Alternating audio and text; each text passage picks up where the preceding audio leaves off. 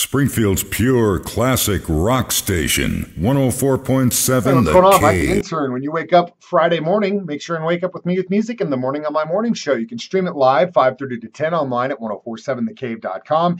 From your phone, just download the free Cave app wherever you get your apps at. Search 104.7 The Cave. If you have an Amazon Echo or Google Home in your house, ask it to play 104.7 The Cave. It'll do it. And of course, you can always listen to us on a radio.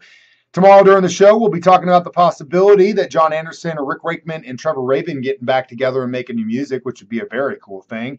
Also, when you refer to Bon Jovi, you got to call him doctor now. He just got an honorary doctorate for his work as a humanitarian and also as a musician. What did David Gilmour do with all that money he raised for those guitars? If you don't know by now, I'll tell you tomorrow. Also, Doobies and Santana touring together this year, and we'll talk more about that record and how those guys have worked together on and off for a long, long time.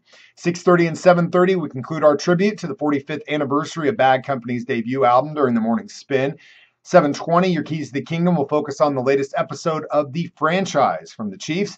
7:25, Ned Reynolds and myself talk sports. At 7:45, I've got $20 to give you to 417 Vapor during Guitar Hero Worship. 8:20, Ned and I talk more sports. 8:25, I've got $20 to give you to Nona's during the 3 Degrees of Mike the Intern, brought to you by Cox Roofing. Then during the 9 o'clock hour, since it's Friday, you get to pick the last songs for the last hour of my show during Last Letter Friday. It all happens during my show, 5:30 to 10, Springfield's Pure Classic Rock. Springfield's pure classic rock station, 104.7 The Cave.